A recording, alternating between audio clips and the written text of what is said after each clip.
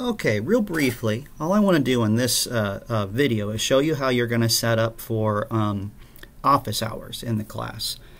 Now, depending on how your class is, you do have Zoom right here, and for the most part I'm using this for the actual lectures when they're actually on the schedule.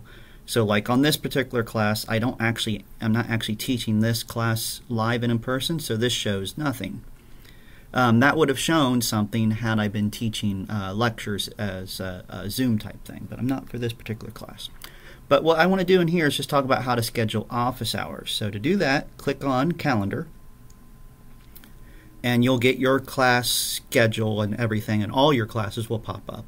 But what you're going to want to do for this class is click on Find Appointments right there, and then choose your this class from that pull down. More than likely, this class is the only one that's going to pop up, and you just hit Submit, and it will show you all the office hours I have available. And all you would need to do is just find one that works for you, like say you could do today's, for instance, and you click on it. Now, this will probably not show me everything I need because the student view is in my way actually.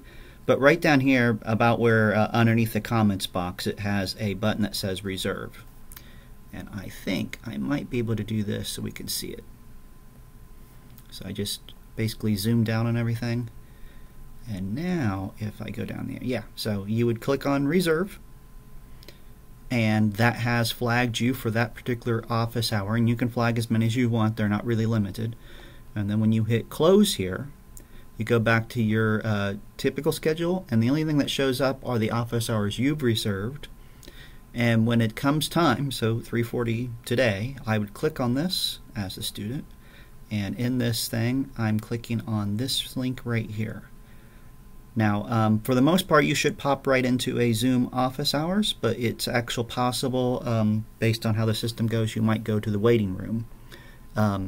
Either way, just hang out there. If you end up staying in the waiting room for more than 5 minutes, send me a quick message just via the inbox here, because it's probably something along the lines of Zoom's doing something weird and you are in a different room than I am. I will get to you. Just send me a message and tell me what's going on, and I'll send you a reply and tell you how to get through it. But you would just click this and it'll fire up Zoom just like Zoom's supposed to.